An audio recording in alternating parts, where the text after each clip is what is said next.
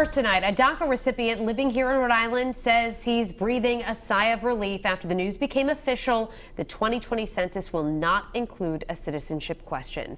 Good evening, I'm Shannon Heggie. And I'm Mike Montecalvo. The news first breaking on Eyewitness News at 5:30. The Justice Department says the Trump administration has begun printing the census without the question, seemingly bringing an end to a controversial legal battle that made it all the way to the Supreme Court. Tonight, Eyewitness News reporter Caroline Goggin spoke with a local dreamer about this development. She joins us with his interview and what the 2020 census could mean for Rhode Island. Caroline? Well, Shannon and Mike, according to Census Bureau estimates from 2018, Rhode Island's population was less than 1.1 million.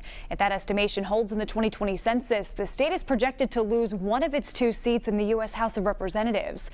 That's why a local DACA recipient tells me it's so important to have every Rhode Islander fill out the census, regardless of their citizenship status.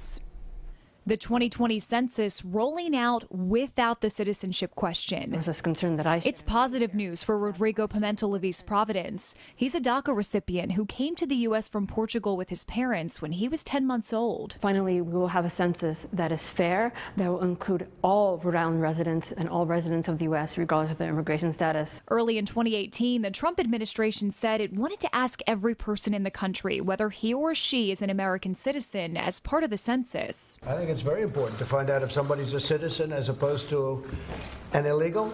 I think that there's a big difference to me between being a citizen of the United States and being an illegal. But last week, the Supreme Court ruled the administration couldn't do that, saying its explanation for adding the question was insufficient. The question would essentially lead to people not filling out the census. And this means we'd lose federal dollars, we might lose representation in Congress. A test run of the 2020 census was conducted in Providence County last year.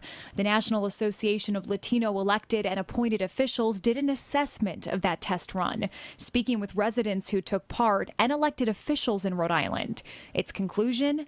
Overwhelmingly, residents agreed that a census citizenship question will decrease participation in the 2020 census. Dreamers, undocumented immigrants, we're Rhode Islanders like everyone else.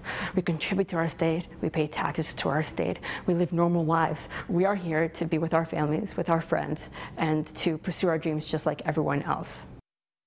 By April of 2020, U.S. households will receive an invitation to participate in the census with options to respond online, by phone, or by mail. According to the census website, the results of the census help to determine how more than $675 billion in federal funding is distributed to states and communities. I'm Caroline Goggin, Eyewitness News.